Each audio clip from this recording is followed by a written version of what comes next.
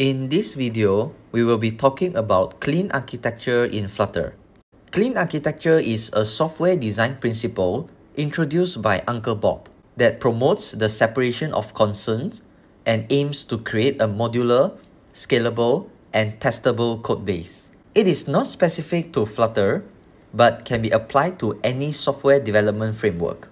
Clean architecture is more towards principle rather than pattern, such as MVC or MVVM. Regarding the difference between clean architecture and software pattern like MVVM, we will talk about it in details in future video. Coming back to clean architecture provides guidelines on how to structure the codebase and define dependencies between different layers of an application. In the context of Flutter, clean architecture typically consists of the following layers. Presentation layer. This layer contains the user interface components, such as widgets, screens, and views. It is responsible for handling user interactions and rendering the UI. The presentation layer should be independent of the business logic and data access implementation details. Next, domain layer.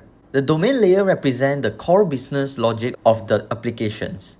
It contains use cases, entities, and business rules. Use cases defines the operations or actions that can be performed in the application. Entity represents the essential object in the domain and encapsulate their behavior and state. Lastly, data layer. The data layer is responsible for data retrieval and storage. It consists of repositories and data sources. Repositories provide an abstraction layer for accessing and manipulating data. They define the contract or interface for data operations, which are implemented by the data sources. Data sources can be remote APIs, local databases, or external data providers. Next comes to the core concept of clean architecture, which is 3 rules for dependencies between the layers. First rule, the presentation layer depends on the domain layer. The presentation layer interacts with the domain layer through interfaces or abstraction provided by the domain layer.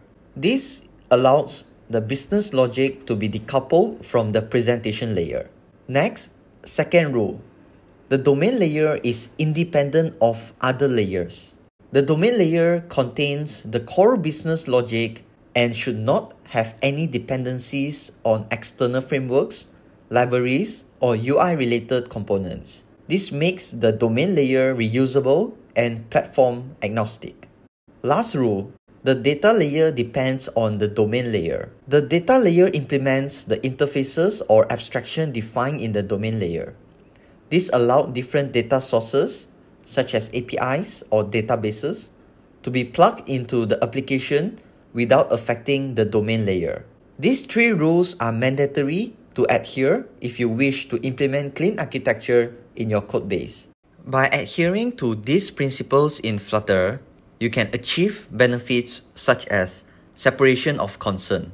The codebase becomes modular and easier to maintain, as each layer has distinct responsibilities.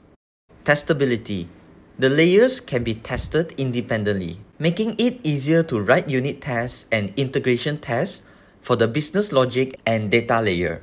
Scalability and maintainability. The clean separation of layers allows for easier modification and additions to the codebase as the application grows. So now, let's dive into the code.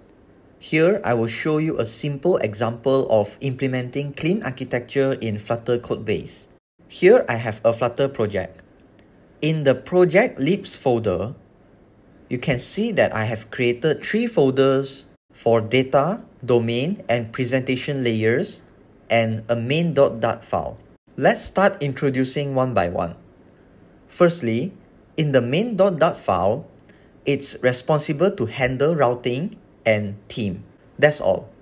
No UI code should be placed inside this folder, as UI code should be handled inside presentation layer. Next comes to the presentation folder. This folder is where you handle all the UI codes from a simple widget to a whole screen. Next comes to the data layer. In the data layer, we have our model class and repository. Repository is mainly to handle APIs or connection to databases.